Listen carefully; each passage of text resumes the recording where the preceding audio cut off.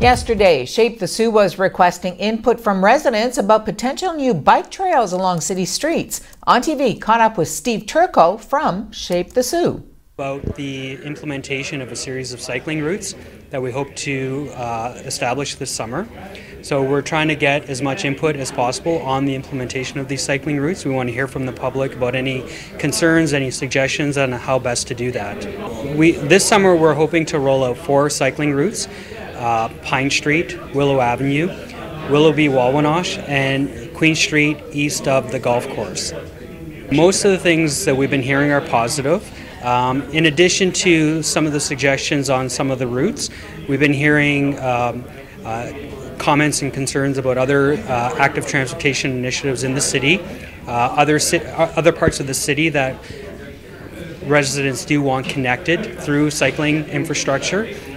One of the key things that we've been hearing today is extending the cycling route on Pine Street all the way to Second Line. So that's something that we're going to have to investigate a little bit further. But all in all, the comments have been very positive. Yesterday, we told you that On TV had heard from sources in the city that the Walmart at Station Mall was closing. We can confirm that for you this morning. In a news release, Walmart Canada actually said they are committed to evaluating their store network to meet customer needs and ensure continued growth strategies. The company has opened more than 20 stores over the past 4 years, it said. As part of the retailer's store strategy, they are closing 2 stores, one in Quebec, and the other, of course, is the anchor store at the Station Mall here in the Sioux. The release also indicates that all associates at these 2 stores will be offered positions at nearby Walmart locations to better serve customers in these markets. The company does not plan to close any further stores this year. Cyclone Fani has made landfall on India's eastern coast as a Grade 5 storm, lashing the empty beaches with rain and wind gusting up to 205 kilometers per hour. The India Meteorological Department says the cyclone in the Bay of Bengal hit the coastal state of Odisha around 8 this morning.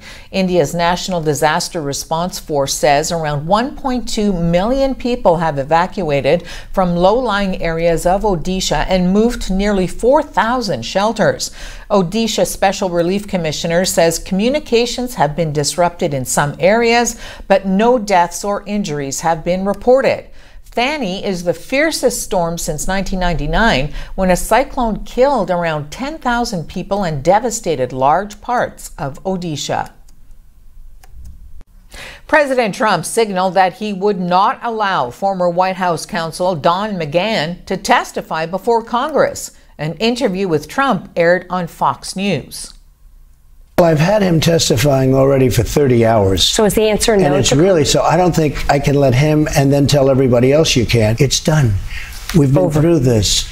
Nobody has ever done what I've done. I've given total transparency. It's never happened before like this. So Congress shouldn't be looking anymore. This is all. It's done. I assume that for the $35 million, they've gone through everything. My taxes, my financial statements, which are phenomenal. They've gone through everything. And I'm so clean. The Special Olympics officially wrapped last night with an award banquet. Between the food, silent auction, and raffles, longtime volunteers were honored for their work with Special Olympics.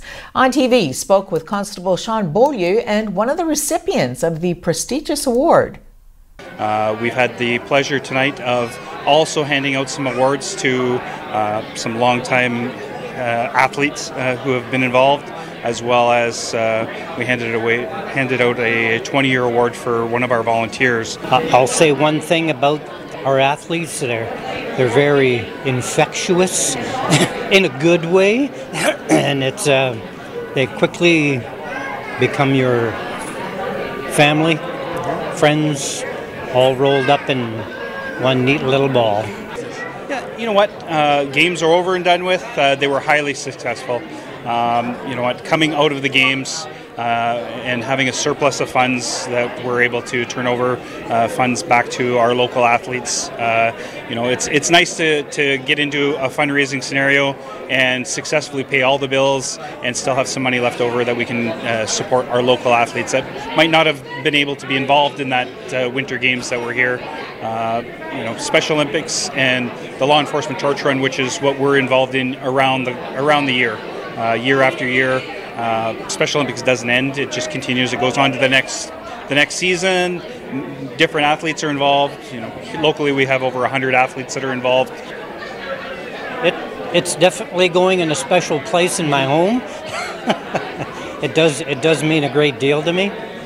At some point I would like to pass on my knowledge to someone else. But in the meantime, I'll certainly cherish that award.